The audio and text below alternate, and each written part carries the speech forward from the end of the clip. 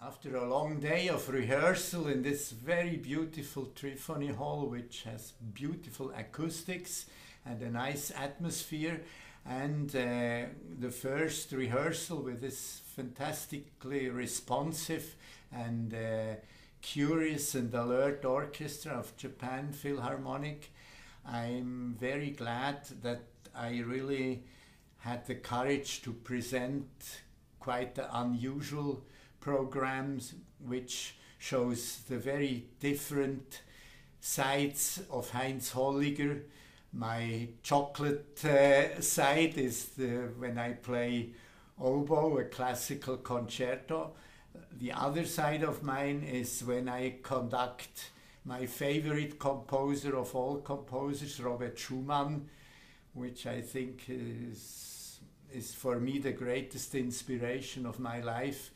And together with this brilliant and fantastic piece like a death dance, like an apocalyptic music of Ravel, which is not at all juicy music, but it's really a music which is inspired by the horror of the First World War.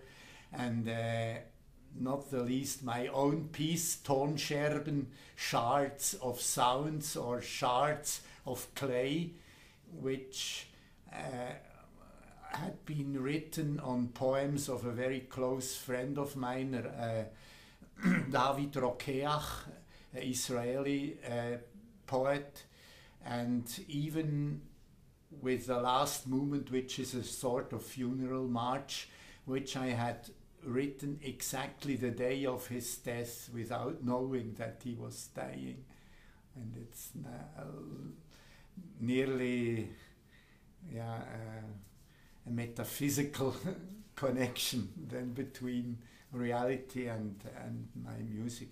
And I hope that the audience as well will be happy to come of a journey full of discoveries, and that they are as enthusiastic as the orchestra is now after one rehearsal. And I hope also that I can project my enthusiasm into the audience. It will be not the normal concert program as every day, I can already promise.